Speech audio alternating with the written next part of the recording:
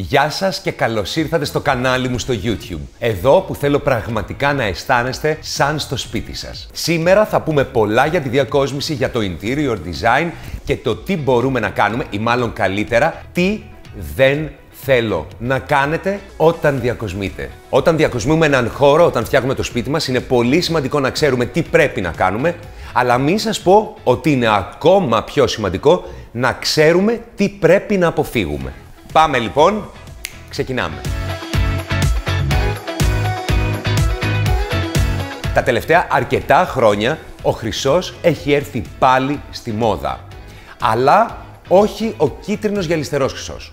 Προτιμήστε αποχρώσεις λίγο πιο θαμπές. Να μην είναι το γυαλιστερό χρυσό 24 καράτια αλυσίδα για το λαιμό. Και να σας πω εδώ, εάν θέλετε να έχετε κίτρινο χρυσό, τότε καλύτερα να είναι matte ή brushed, δηλαδή βουρτσισμένο. Από εκεί και πέρα, εάν θέλετε να έχετε κάτι γυαλιστερό, μπορεί να έχετε χαλκό, μπορεί να έχετε μπρούτζο και αυτά μπορεί να έχουν μια γυαλάδα. Θυμηθείτε ότι λάμπει δεν είναι το χρυσό που θέλουμε να βάλουμε στο σπίτι μας.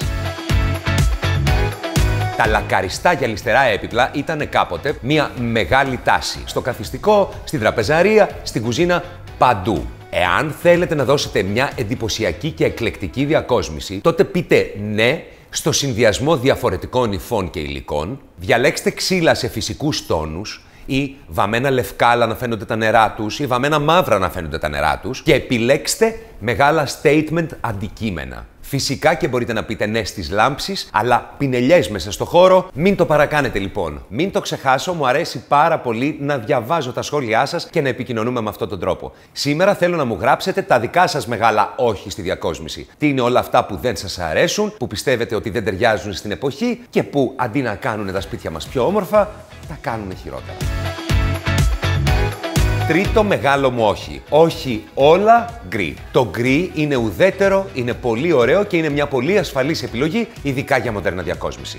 Δεν χρειάζεται όμως να είναι τα πάντα γκρι μέσα στο σπίτι. Και γκρι τείχη, και γκρι έπιπλα, και γκρι χαλιά, και γκρι κουρτίνες, και γκρι κουζίνα, και γκρι μπάνια. Όχι. Έτσι γίνονται όλα μονότονα, άοσμα και βαρετά. Πείτε ναι στο γκρι, αλλά σε διάφορες θερμές ή ψυχρές του αποχρώσεις και προσέστε χρώμα. Μην ξεχνάτε ότι το γκρι είναι το χρώμα που αναδεικνύει περισσότερο όλα τα υπόλοιπα χρώματα. Άρα θα πρέπει να χρησιμοποιείτε για να τα αναδεικνύει.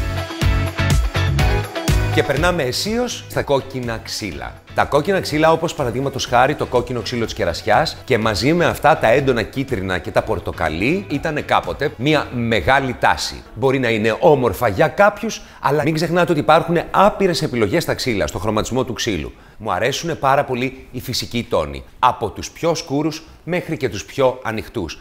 Με αυτόν τον τρόπο, ο χώρος σας θα είναι και πολύ στιλάτος και επίσης και πολύ διαχρονικός. Πριν σας πω το πέμπτο μεγάλο όχι μου στη διακόσμηση τώρα, θα ήθελα πάρα πολύ, θα ήταν μεγάλη μου χαρά και μεγάλη μου τιμή να κάνετε subscribe, like και φυσικά να χτυπήσετε και την καμπανίτσα για να σας χτυπάει και εσάς κάθε εβδομάδα και να σας ειδοποιεί ότι έχουμε ανεβάσει ολοκένουργιο βίντεο. Όχι στα πάρα πολλά διακοσμητικά αντικείμενα. Τα διακοσμητικά αντικείμενα μέσα στο σπίτι είναι ωραία. Τα πάρα πολλά δεν είναι. Εδώ πρέπει να με εμπιστευτείτε λίγο. Όσο λιγότερα, δεν σας είπα καθόλου, αλλά όσο λιγότερα τα διακοσμητικά αντικείμενα, τόσο πιο όμορφο δείχνει το σπίτι και το καθένα από αυτά. Εάν έχετε ήδη πάρα πολλά αντικείμενα μέσα στο σπίτι, αυτό που μπορείτε να κάνετε είναι να πάρετε κάποια απόσταση, συναισθηματική απόσταση, και να αρχίσετε να αφαιρείτε. Ένας άλλος τρόπος είναι να τα κοιτάξετε όλα και να αποφασίσετε ποια είναι τα λίγα που θέλετε οπωσδήποτε να βλέπετε. Και ένας τρίτος τρόπος είναι να τα βγάλετε όλα, μα όλα, βγάλτε τα από τα ράφια, από τα τραπέζια, από τα σύνθετα, αν έχετε σύνθετο, και βάλτε τα πάνω στην τραπεζαρία. Κοιτάξτε τα καλά και αρχίστε πάλι τη διακόσμηση. Με το που χρησιμοποιήσετε το 1 τρίτο από αυτά, σταματήστε. Μην ξεχνάτε, εάν ο χώρος είναι γεμάτος, γι' αυτό σας γέμισα και εγώ εδώ πέρα το δικό μου χώρο, από διακοσμητικά, δεν ξεχωρίζουν ούτε τα ωραία σας, ούτε αυτά που αγαπάτε περισσότερο. Απαλλαγείτε λοιπόν από όλα όσα δεν χρειάζεστε και αν αγοράσετε κάτι καινούριο και ήδη έχετε πολλά διακοσμητικά, κάντε το ίδιο πράγμα που σας είπα. Αφαιρέστε από την περιοχή όλα τα αντικείμενα, βάλτε ως κεντρικό κομμάτι το καινούριο που αγοράσατε και γύρω του διακοσμήστε απλά. Οι χώροι είναι ωραίοι όταν είναι απλοί, λιτοί και όχι υπερφορτωμένοι. Ελάτε λοιπόν, ξεκινήστε να αδειάζετε, αρχίστε να αφαιρείτε πράγματα και κάνω εγώ την αρχή. Βουαλά! Δεν είναι καλύτερα τα πράγματα έτσι?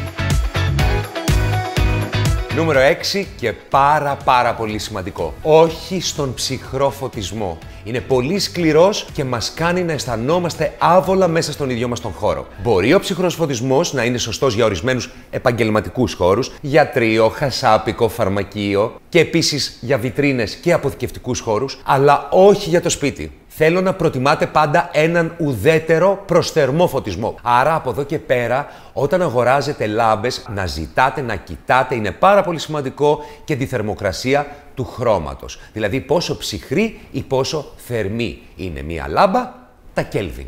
3.000 Kelvin είναι για μένα ο ιδανικός φωτισμός που πρέπει να έχει μέσα ένα σπίτι. Από εκεί και πέρα, οτιδήποτε πάνω από 3.000 αρχίζει και ψυχραίνει και πάνω από τις 4.000 πάρα πολύ. Γίνεται πολύ ψυχρός φωτισμός, λες και έχουμε λάμπες φθορείου μέσα στο χώρο μας, ενώ οτιδήποτε κάτω από τις 3.000, 2.700 μάλλον και πιο κάτω, αρχίζει το χρώμα και κυτρινίζει, πορτοκαλίζει πάρα πολύ. Σας μιλάω πάρα πολλές φορές για το φωτισμό και για το φως, γιατί είναι πραγματικά ένα από τα μεγαλύτερα κεφάλαια στη διακόσμηση, στα σπίτια, στην ψυχολογία. Είναι πάρα πολύ σημαντικό. Μην το ξεχνάτε ποτέ.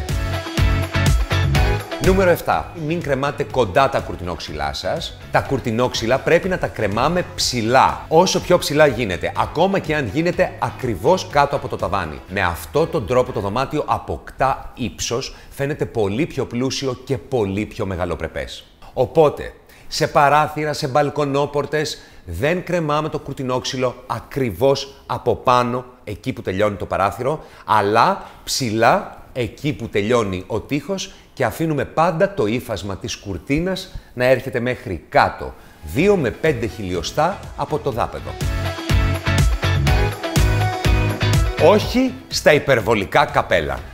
Μα φυσικά των φωτιστικών τα υπερβολικά καπέλα. Κάποια στιγμή είχε επανέλθει η μόδα με τα πάρα πολύ έντονα καπέλα στα φωτιστικά, τα οποία είχαν πάνω πάρα πολλά χρώματα, πάρα πολλά σχέδια, μοτίβα, ακρόσια, πομπών, βελονάκια, στραβοβελονιές, και πολλά από αυτά τα καπέλα έχουν ξεμείνει και από προηγούμενες δεκαετίες. Πείτε ναι σε μονόχρωμα καπέλα, λευκά, μαύρα ή μπέζ, και γιατί όχι στην πολύ ωραία νέα τάση, η οποία θέλει καπέλα από ψάθα, ρατάν ή μπαμπού.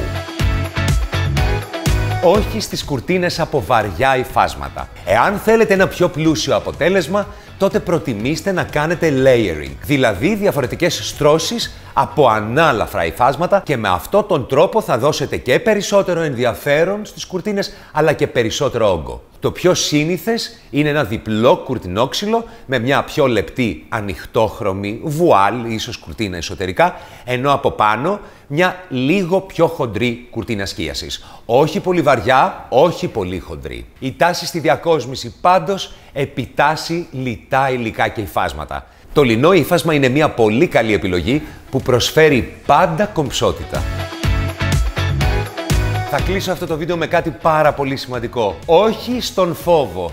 Μην φοβάστε να τολμήσετε. Εάν τολμήσετε να πάρετε αποφάσεις όχι και τόσο συμβατικές στη διακόσμηση, θα ανταμυφθείτε. Δείξτε τόλμη στο χρώμα, δείξτε τόλμη σε ένα ιδιαίτερο έπιπλο, σε ένα πάρα πολύ όμορφο ξεχωριστό ύφασμα. Εάν από την άλλη δεν έχετε τη δυνατότητα μιας μεγάλης αλλαγής, τότε μπορείτε να τολμήσετε με έναν έντονο καναπέ, ένα υπέροχο ξεχωριστό ύφασμα, κάποιο ασυνήθιστο τραπέζι, ακόμα και ένα πολύ εντυπωσιακό μεγάλο διακοσμητικό στοιχείο. Ακόμα και αυτό θα φέρει χαρακτήρα και προσωπικότητα μέσα στον χώρο σας. Σήμερα μιλήσαμε για τα μεγάλα όχι μου στη διακόσμηση γενικά, αλλά και τώρα. Ελπίζω όλα αυτά να σας βοηθήσουν πάρα πολύ και να τα εφαρμόσετε στο δικό σας χώρο, στο δικό σας σπίτι. Πριν σας αποχαιρετήσω, και αν σας αρέσουν όλα αυτά που λέμε κάθε εβδομάδα, θα είναι μεγάλη μου χαρά, πολύ μεγάλη μου χαρά, εάν κάνετε subscribe, like και φυσικά χτυπήσετε και την κουδουνίτσα, αυτή τη μικρούλα, την κουδουνίτσα εκεί πέρα, την αγαπημένη μου κουδουνίτσα, για να σας χτυπάει κάθε εβδομάδα και να σας λέει «Ο Σπύρος ανέβασε καινούριο βίντεο». Σας εύχομαι να είστε καλά, να τα περνάτε καλά, να αγαπάτε τον εαυτό σας, αυτό είναι το πιο σημαντικό απ' όλα, και φυσικά να αγαπάτε και το σπίτι σας. Και ό,τι δεν σας αρέσει, μαζί θα το αλλάξουμε. Γεια!